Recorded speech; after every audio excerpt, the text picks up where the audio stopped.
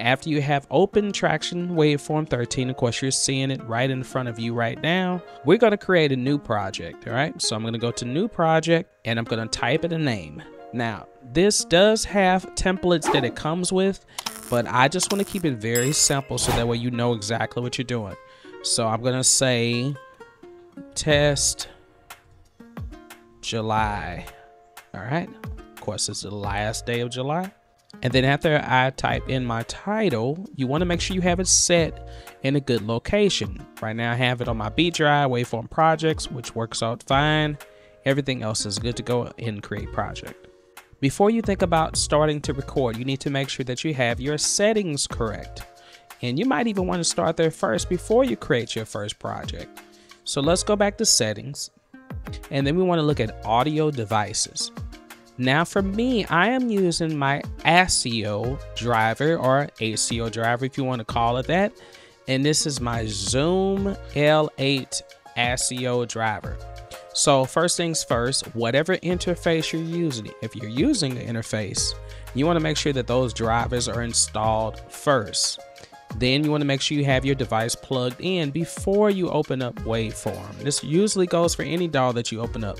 Make sure you have your interface plugged in and on first, so that way you won't have any complications with connection. After you have it plugged up, then what you want to do is make sure that you have it set on ASIO here. Now, if you have an interface that does not accept ASIO, then you're probably going to switch down to Windows Audio Exclusive, or Windows Audio Low Latency. The good thing about this is that you can actually test it, right?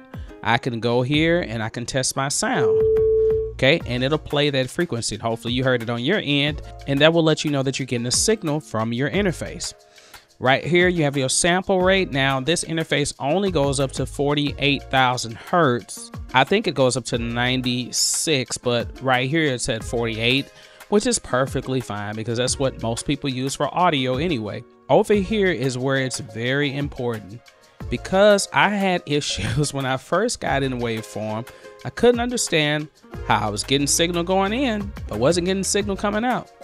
And sometimes you might have to go over here and you might have to set these up differently. So right now I have enabled my output 1+2 is my output, default wave output for Waveform. Now in Cakewalk by BandLab, I normally have my output set for 3 and 4. So it's a little different here, and you can see 3 and 4 is disabled. I have also enabled my Master L and Master R. Now these are all my inputs. And you want to make sure that this stuff is enabled, because sometimes none of this will be enabled and you'll be like, I can't get a signal on this channel, or I'm unable to record anything. And it might be this is the issue, making sure those are enabled. When I click on this input, did you notice that all of these extra settings came up at the bottom? So there's a record mode, which is very important. There's 3 different modes. Don't make recordings from this device. Don't have it set on that. That's just in case you don't want to use this at all. Replace old clips and edit with new ones, basically overwriting your clip, or overlay newly recorded clips onto edit. File format, I'm going to keep it at WAV. You can change it to AIF or FLAC if that's better for you, but I'm going to keep it at WAV. My bit depth is at 24-bit. I can go up to 32-bit, but 24-bit is perfect for what I'm doing. And then I want to use the same properties for all devices. Now, there are a lot of other settings that are inside here, and you can look to the left and you can see multiple things. You have appearance.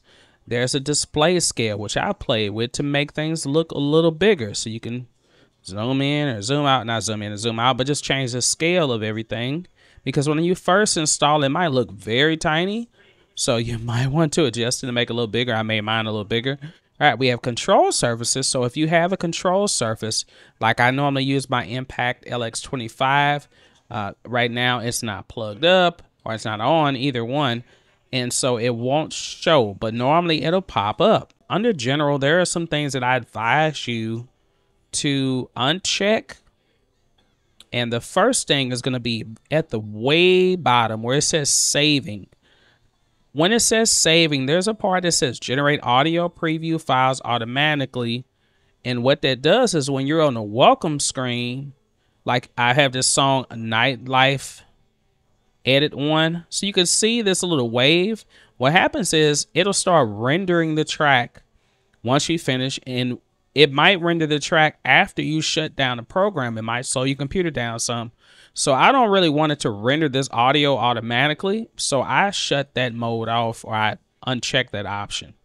So you can uncheck that too as well. So let me show you how to go about setting up for recording. All right, so I have track 1 here, and let's just start with doing vocals because that's the most simple thing. And I told you already that I'm using input 1. All right, so cool thing about it is that all you got to do is just click on the track, make sure it's set up for the input. Now, if it wasn't set on the right input, I can right click and then go down to, oh, it's input 2. Well, really, I'm not getting a signal on input 2, so I know it's input 1 because I'm getting a signal now. So make sure you're getting a signal. Record, enable, and now you're going to notice you might hear an echo because I am using my input monitoring. So I'm actually monitoring the sound that's coming from my interface, going to the computer and coming back to the interface into my headphones so I can hear it. So there's a slight latency delay. Now, this isn't much of a bad delay, but sometimes it can be worse. If you need to adjust the latency, let's go back up to settings again. And let's go to audio devices. And then here you see it says audio buffer size. Now, you might be able to change it if you have it set on anything besides the ASIO. But for the ASIO, you have to use your control panel, which is right here.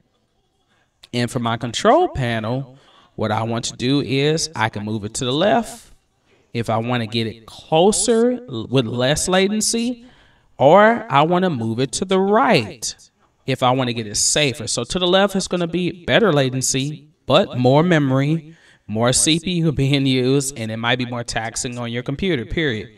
To the right is going to be better if you're starting to use a lot of plugins or a lot of effects, or if you got a lot of tracks on your project. So, all right, let's record something. And I'm just going to talk. Yeah, I said it. You know I said it. Yeah, I said it. Next thing I would do is add another track. So you could click on the plus sign that's right here, or you can do T. Now here, normally on Cakewalk, you do Control T. On this one, you just do T. All right. So, and now I add another track. Now, the cool thing about these is that it doesn't really tell you what kind of track it is. You just know, you assume it's an audio track, but I can change this quickly into an instrument track by adding an instrument. So right down here is a plus sign.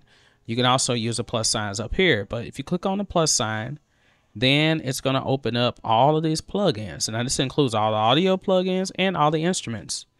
And so if I wanted to put an instrument on here, I can go to Arrow, and I'm going to use Waveform because I've really grown fond of the instruments. Doesn't provide you much with the free version, but it's enough to get some stuff started. So I'm going to use this for oscillator. All right. This is what it looks like. And it has a bunch of sounds. You can notice that my echo went off now because I'm on a different track, which is cool. So now, how do we go about recording this? It's like, well, what if you don't have a virtual controller? Well, you still can control it, and you still can record. So this is what we're going to do. We're going to enable it first, and then we're going to go down here, and we're going to bring up, I love how it's just a little shortcut down here. We're going to bring up this keyboard, all right? And it's going to allow us to do some MIDI typing. So I can press